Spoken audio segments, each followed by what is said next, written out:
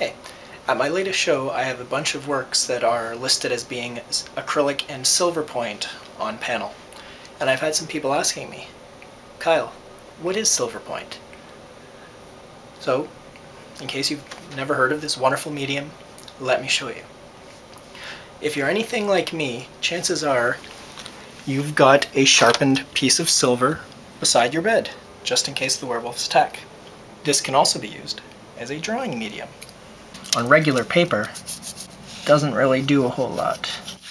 But if you've got a piece of painted board, it's just like pencil. However, there is one significant advantage.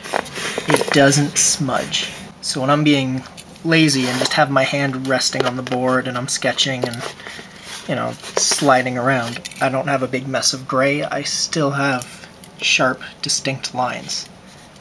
So silver point. It's fantastic. Here is the piece of silver.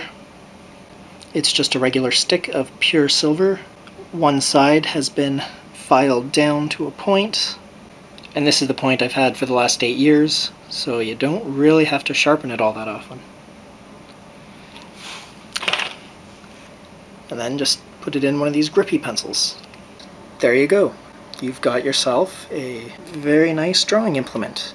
This is what the old masters like Da Vinci used, because they didn't actually have graphite at the time. So all those really, really old drawings from way back when are silver on painted paper. And if you don't like the color silver gives, you can do copper. No, I don't like the copper so much. It goes on gray and it turns green over time, so it's kind of cool. So that's silver point for you.